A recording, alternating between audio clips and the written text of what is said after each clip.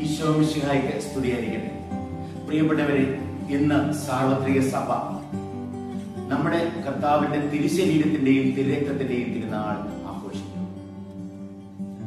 നമ്മള് പെന്തക്കോസ്ത കഴിഞ്ഞിട്ട് കഴിഞ്ഞ ഞായറാഴ്ച നമ്മുടെ ഏറ്റവും വലിയ വിശ്വാസ രഹസ്യത്തിന്റെ തിരുനാൾ കൊണ്ടാടി, ക്രീസ്തു രഹസ്യത്തിന്റെ തിരുനാൾ.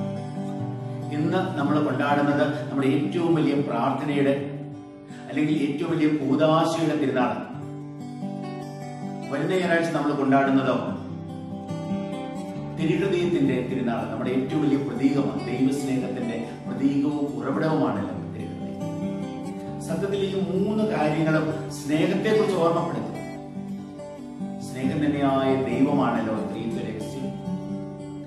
സ്നേഹത്തിന്റെ ഏറ്റവും വലിയ ആഘോഷവും അനുഭവമാണല്ലോ ദിവ്യകാരുണ്യ സ്വീകരണം.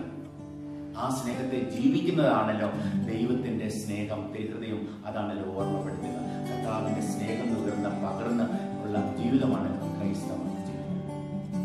പ്രിയപ്പെട്ടവരെ, ഒരു വിധത്തില് ഈ ഇന്ന് നമ്മൾ ആഘോഷിക്കുന്ന ദിവ്യകാരുണ്യത്തിന്റെ തിരുനാൾ എന്ന് പറഞ്ഞാൽ ശിഷ്യത്വത്തിന്റെ തിരുനാൾ. ക്രൈസ്തവ ജീവിതത്തിൽ പ്രധാനമായും 3 ഘട്ടങ്ങളുണ്ട്. ഒന്നാമത്തെ ഘട്ടം വിശ്വാസിയുടെ ഘട്ടം, രണ്ടാമത്തേത് ശിഷ്യന്റെ ഘട്ടം, മൂന്നാമത്തേത് അപ്പോസ്തലന്റെ ഘട്ടം.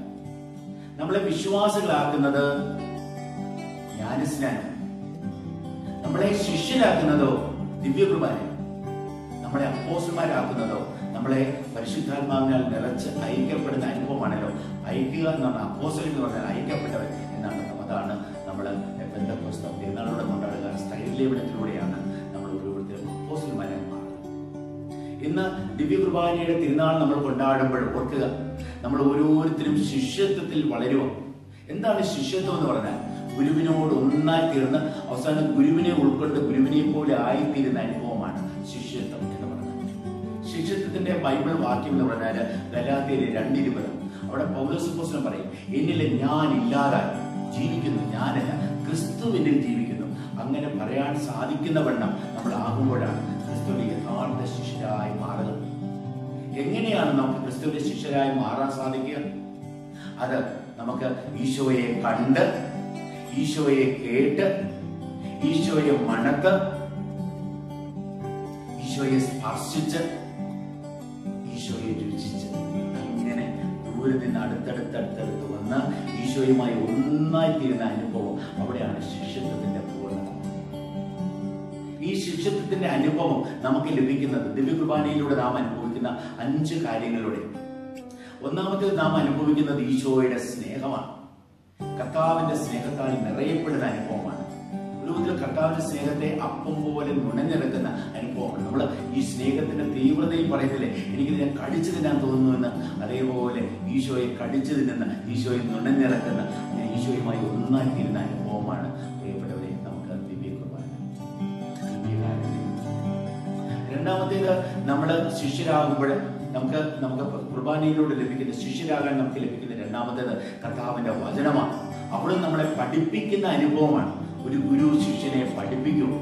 അങ്ങനെ ഗുരുവിൽ നിന്ന് വരുന്ന വചനങ്ങളെ ഉൾക്കൊണ്ടുകൊണ്ട് നമ്മുടെ മനസ്സിൽ മുഴുവനും അന്തരം വരുത്തി നമ്മൾ ദൈവം നമുക്ക് വേണ്ടി എന്ത് ചെയ്തു എന്നോർത്ത് ദൈവം നമുക്ക് വേണ്ടി എന്തെല്ലാം ചെയ്യും എന്ന് വിശ്വസിച്ച് ദൈവത്തിന്റെ ചിന്തകൾ, നമ്മുടെ ചിന്തകളെ ദൈവിക ചിന്തകളാക്കി, നമ്മുടെ ആഗ്രഹങ്ങളെ ദൈവിക ആഗ്രഹങ്ങളാക്കി, അല്ലെ ദൈവത്തിന് വേണ്ടിയുള്ള ആഗ്രഹമാക്കി, നമ്മുടെ തീരുമാനങ്ങളെ ദൈവവുമായിട്ട് കൺസൾട്ട് ചെയ്ത് നമ്മൾ എടുക്കുന്ന തീരുമാനമാക്കി മാറ്റി നമ്മൾ അങ്ങനെ ഒരു വിധത്തിൽ നമ്മുടെ മനസ്സിനെയും മുഴുവനും പരിവർത്തനപ്പെടുത്തുന്ന ഒരു അനുഭവമാണ് ആ വചനത്തിലൂടെ നമുക്ക് ലഭിക്കുന്നത്. ദിവ്യകുർബാനയിൽ വചനം വായിക്കപ്പെടുമല്ലോ. ഒന്നാമത്തെ വായന, രണ്ടാമത്തെ വായന പ്രതിദിവസത്തിന്റെ രണ്ടാം വായന സുവിശേഷത്തിൽ പൂർണ്ണമാകുന്ന രീതിയിൽ നിയമത്തിന്റെയും പ്രവചനങ്ങളുടെയും പൂർത്തീകരണമായി വന്ന ഈശോ, ആ ഈശോയുടെ വചനമാണ് സുവിശേഷം. ആ സുവിശേഷത്താൽ നിറഞ്ഞ് ദൈവസ്നേഹം അനുഭവിച്ച്, ദൈവമേകുന്ന രക്ഷ അനുഭവിച്ച്, ദൈവമേകുന്ന സന്തോഷത്താൽ നിറയുന്ന അനുഭവമാണ് പ്രിയപ്പെട്ടവരെ ദിവ്യകുർബാനയിലെ രണ്ടാമത്തെ അനുഭവം. മൂന്നാമത്തേത് കർത്താവിന്റെ ആത്മാവിനാൽ, കർത്താവിന്റെ ചൈതന്യത്താൽ നിറയുന്ന ഒരു അനുഭവമാണ്. നമ്മൾ ഈ ദേവാലയത്തിലായിരിക്കുമ്പോൾ, ഈ ദേവാലയത്തിലെ കൂട്ടായ്മയിൽ പങ്കുചേരുമ്പോഴും ഒക്കെ പരിശുദ്ധാത്മാവിനാൽ പൂരിതരാകുക. ഒരുമിച്ച് പ്രാർത്ഥിക്കുമ്പോൾ, ഒരേ വചനം ശ്രദ്ധിക്കുമ്പോൾ നമ്മളെ തന്നെ പശ്ചാത്തപിച്ച് പാപമേറ്റു പറഞ്ഞ് നമ്മൾ മനസ്തപിക്കുമ്പോൾ, നമ്മളെ തന്നെ ദൈവകരങ്ങളിലേക്ക് അർപ്പിക്കുമ്പോൾ, അവസാനം നമ്മൾ കർത്താവ് ചെയ്ത കാര്യങ്ങളെല്ലാം നാം ഓർക്കുമ്പോൾ, അവസാനം ഈശോയെ തന്നെ ദിവ്യകാരുണ്യമായി ചെറിയൊരു അപ്പത്തിന്റെ രൂപത്തിൽ ഉൾക്കൊള്ളുമ്പോൾ, ആ അപ്പം എന്ന് പറഞ്ഞാൽ പരിശുദ്ധാത്മാവാൽ നിറഞ്ഞ അപ്പമാണ്. ദൈവത്തിന്റെ ശക്തിയാൽ നിറഞ്ഞൊരു ഗുളിക നമ്മുടെ ദിവ്യകാരുണ്യം. അത് ഉൾക്കൊള്ളുമ്പോൾ നമ്മൾ ദൈവശക്തിയാൽ നിറയുക. ഓരോ കുർബാനയിലൂടെയും പരിശുദ്ധാത്മാവിനാൽ, ഈശോയുടെ ചൈതന്യത്താൽ, പരിശുദ്ധാത്മാവിന്റെ ശക്തിയാൽ നമ്മളൊക്കെ നിറയപ്പെടും. നാലാമത്തെ അനുഭവം എന്ന് പറഞ്ഞാൽ ഈശോയുടെ ശരീരത്താൽ നിറയുന്ന അനുഭവം. ഈശോയുടെ ശരീരത്താൽ നിറയുന്ന അനുഭവം. ഈശോയുടെ ശരീരം എന്ന് പറഞ്ഞാൽ പ്രവർത്തിക്കുവാണ് നമ്മുടെ കഴിവ്. നമ്മുടെ പ്രവൃത്തി എല്ലാം ചെയ്യുന്നത് ശരീരം കൊണ്ട്. അപ്പം ഈശോയുടെ പ്രവൃത്തിക്ക് വിധേയപ്പെട്ടും ഈശോയോട് ചേർന്ന് നമ്മൾ പ്രവർത്തിക്കും. അതിനുവേണ്ടി നമ്മളെ സജ്ജരാക്കുന്ന, ശക്തിപ്പെടുത്തുന്ന അനുഭവമാണ് ഓരോ ദിവ്യകുർബാനയും. കർത്താവ് എന്താ ചെയ്യുന്നത്? കർത്താവിന്റെ പ്രവൃത്തി എന്ന് പറഞ്ഞാൽ എടുത്ത് വാഴ്ത്തി മുറിച്ചു കൊടുത്തു എന്നുള്ളതാണ്. കാഴ്ചവെപ്പ് സമയത്ത് അപ്പം എടുക്കപ്പെടും, കൂദാശ സമയത്ത് അത് വാഴ്ത്തപ്പെടും, അപ്പം മുറിക്കുന്ന സമയത്ത് മുറിക്കപ്പെടും, കുർബാന ചെയ്യുന്ന സമയത്ത് കൊടുക്കപ്പെടും. അത് ഈശോയുടെ പ്രവൃത്തിയാണ്. എമ്മാവുസിലേക്ക് പോയ ശിഷ്യന്മാര് ഈശോയെ തിരിച്ചറിഞ്ഞത് കർത്താവ് ഈ 4 പ്രവൃത്തി അവരുടെ വീട്ടിൽ വെച്ച് ചെയ്തപ്പോൾ അവിടുന്ന് അപ്പം എടുത്ത് വാഴ്ത്തി മുറിച്ചു കൊടുത്തു. അത് ഈശോയുടെ പ്രവൃത്തിയാകാൻ ഉള്ള കാരണം ഈശോയുടെ പരസ്യ ജീവിതത്തിൽ അവിടുന്ന് ചെയ്തത് ഈ 4 പ്രവൃത്തികളാണ്. 5 അപ്പം 5000 പേരെ തീറ്റിപ്പോയപ്പോൾ അവിടുന്ന് അപ്പം എടുത്തു വാഴ്ത്തി മുറിച്ചു കൊടുത്തു. അന്ത്യത്താഴ് സമയത്ത്, അതായത് ഈശോയുടെ പീഡാനുഭവ സമയത്തും കർത്താവ് ചെയ്തത് ഈ 4 പ്രവൃത്തികളാണ്. അവിടുന്ന് എടുത്തു വാഴ്ത്തി മുറിച്ചു കൊടുത്തു. അന്ന് അപ്പം എടുത്തപ്പോൾ തന്നെ തന്നെയാണ് എടുത്തത്. രൂപത്തിൽ ഈശോയുടെ ജീവിതം മുഴുവനും അതല്ലേ. ജ്ഞാനസ്നാന സമയത്ത് കർത്താവ് എടുക്കപ്പെട്ടു, താബോർ മലയിൽ വാഴ്ത്തപ്പെട്ടു, കാൽവരി കുരിശിൽ മുറിക്കപ്പെട്ടു, ഉത്ഥാനത്തിലൂടെ നൽകപ്പെട്ടു. ആ ഈശോയെയാണ് പ്രിയപ്പെട്ടവരെ ദിവ്യകുർബാനയിലൂടെ നമ്മൾ അനുഭവിക്കുന്നത്. എന്നിട്ട് 5ാമതായി നമ്മൾ ദിവ്യകുർബാനയിലൂടെ ഉൾക്കൊള്ളുന്നത് ഈശോയുടെ തിരുരക്തം. ഈശോയുടെ തിരുരക്തമാണ്. ആ തിരുരക്തം നമ്മൾ ബൈബിളിലേക്ക് നോക്കുമ്പോഴേ രക്തത്തിന് വലിയ പ്രാധാന്യമുണ്ട്. ജീവന്റെ പ്രതീകമാണത്. അതോടൊപ്പം തന്നെ പഴയ നിയമത്തിൽ ഇസ്രായേൽക്കാര് സംഹാരത്തിൽ നിന്ന് മോചനം പ്രാപിച്ചത് കുഞ്ഞാടിന്റെ രക്തം അവരുടെ വീടിന്റെ അകലമ്പട്ടിയിൽ പതിച്ചപ്പോഴാണ്. രക്തത്തിലൂടെ സംഹാരദൂതിൽ നിന്ന്, തിന്മയുടെ ശക്തിയിൽ നിന്ന് മോചനം വരുന്നു നമുക്ക്. അതേപോലെ തന്നെ തിരുരക്തത്തിലൂടെ നമ്മുടെ പാപമോചനം നമുക്ക് കിട്ടുന്നു. നിങ്ങളുടെയും എല്ലാവരുടെയും പാപമോചനത്തിന് വേണ്ടി ചൊരിയപ്പെടുന്ന രക്തം എന്നാണല്ലോ വീഞ്ഞ് കൂദാശ ചെയ്യപ്പെടുമ്പോൾ പറയപ്പെടുന്ന ദൈവത്തിന്റെ കർത്താവിന്റെ വചനം. അതേപോലെ നമ്മൾ ഈ രക്തത്തിലൂടെ കർത്താവുമായിട്ട് ഉടമ്പടി ചെയ്യും. ഇന്നത്തെ 1ാമത്തെ വായനയിൽ നമ്മൾ വായിച്ചു കിട്ടും. അതേപോലെ ഇന്നത്തെ 2ാമത്തെ വായനയിൽ അതിനെക്കുറിച്ച് പറയുന്നുണ്ട്. അതായത് ഈ ഉടമ്പടി നടക്കുന്നത് രക്തത്തിലൂടെ. മോശ എന്ത് ചെയ്തു? കുഞ്ഞാടിന്റെ രക്തമെടുത്ത് അതിന്റെ പകുതി അൾത്താരമേൽ, ദൈവത്തിന്റെ പ്രതീകമായ അൾത്താരമേലും ബാക്കി ജനത്തിന് മേലും തളിച്ചു. അങ്ങനെ ഒരേ രക്തത്തിൽ പങ്കുചേരുന്ന അനുഭവം, അതാണ് ഉടമ്പടിയുടെ അനുഭവം. ഞാൻ നിങ്ങളുടെ ദൈവം, നിങ്ങൾ എന്റെ ജനം.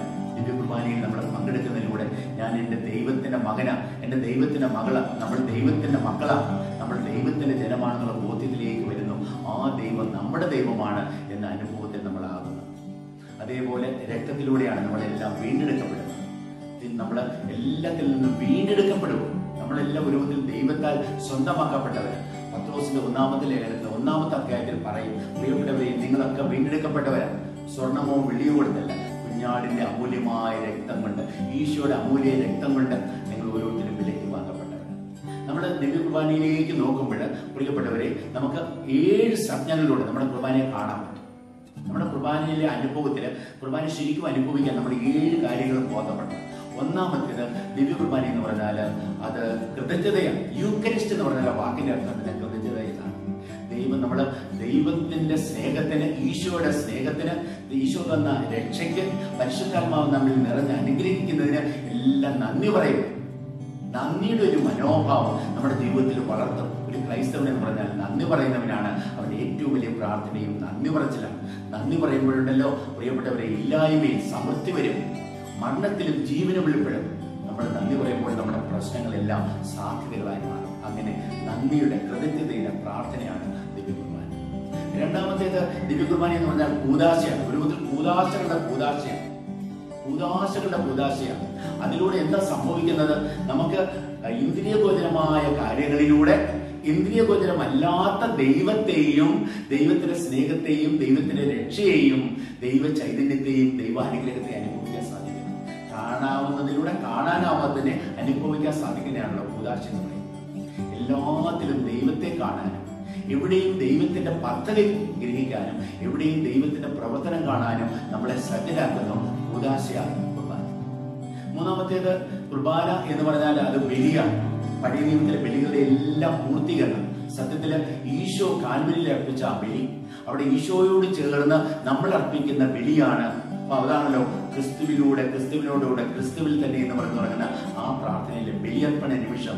അവിടെ നമ്മൾ ഈശോയോട് ചേർന്ന് ദൈവത്തിന് ബലിയർപ്പിക്കുക, നമ്മളെ തന്നെ ദൈവകരങ്ങളിലേക്ക് സമർപ്പിക്കുക.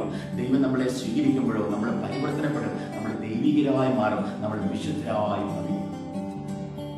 ദിവ്യകുർബാന നാലാമതായിട്ട് അത് വിരുന്നാണ്. നമ്മൾ ദൈവത്തിന് ഏകുന്ന വിരുന്നും അതേപോലെ ദൈവം നമുക്ക് ഏകുന്ന വിരുന്നും. കാഴ്ചവെപ്പിൽ നമ്മൾ ദൈവത്തിന് വിരുന്ന് കൊടുക്കുക, നമ്മുടെ അപ്പവും വീഞ്ഞും കർത്താവിന് കൊടുക്കുക. നേരെ വിളിച്ച് കുർബാന ചെയ്യുന്ന സമയത്തോ ദൈവം നമുക്ക് വിരുന്ന് തരുക.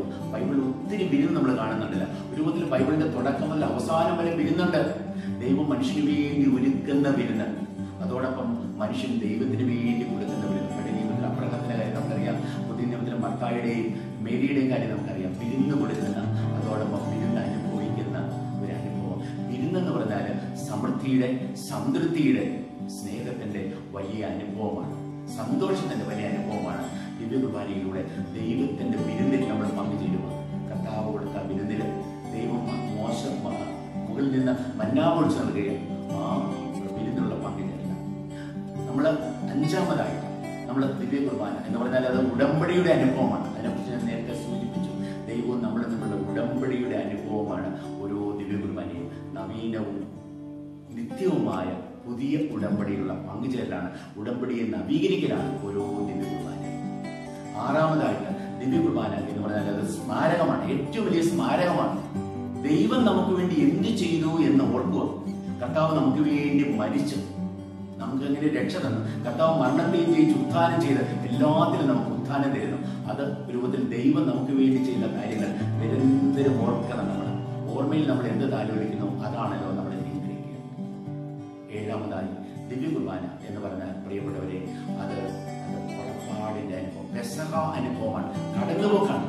ഓരോ കുർബാനയിലും നമ്മൾ പങ്കുചേരുമ്പോൾ അന്ധകാരത്തിൽ നിന്ന് പ്രകാശത്തിലേക്ക്, അസത്യത്തിൽ നിന്ന് സത്യത്തിലേക്ക്, മരണത്തിൽ നിന്ന് ജീവനിലേക്ക്, ശാപത്തിൽ നിന്ന് അനുഗ്രഹത്തിലേക്ക് നമ്മളൊക്കെ കടന്നു വരുവാണ്. പാപത്തിൽ നിന്ന് വിശുദ്ധിയിലേക്ക്. അങ്ങനെ നമ്മൾ ഓരോ കുർബാനയിലൂടെയും യഥാർത്ഥ പെസഹ അനുഭവത്തിലേക്ക് കടന്നു വരുന്നു. സ്വാതന്ത്ര്യത്തിന്റെ, സന്തോഷത്തിന്റെ, കൃപയുടെ, അനുഗ്രഹത്തിന്റെ അനുഭവത്തിലേക്ക് നമ്മൾ കടന്നു വരുന്നു. ആ രീതിയിൽ പ്രിയപ്പെട്ടവരും, ഇന്ന് നമ്മൾ ആഘോഷിക്കുന്ന ഈ ദിവ്യകാരുണ്യ ദിനത്തിൽ നാളിലൂടെ കുർബാനയിൽ സജീവമായി പങ്കുചേരുവാൻ നമുക്ക് ശ്രദ്ധ വയ്ക്കാം. അതിന്റെ യഥാർത്ഥ അർത്ഥം നന്നായിട്ട് ഗ്രഹിച്ചുകൊണ്ട് സജീവമായ കുർബാനയിൽ നമുക്ക് പങ്കുചേരാം. കുർബാനയിലൂടെ ദൈവത്തിന്റെ അനുഗ്രഹം സമൃദ്ധമായി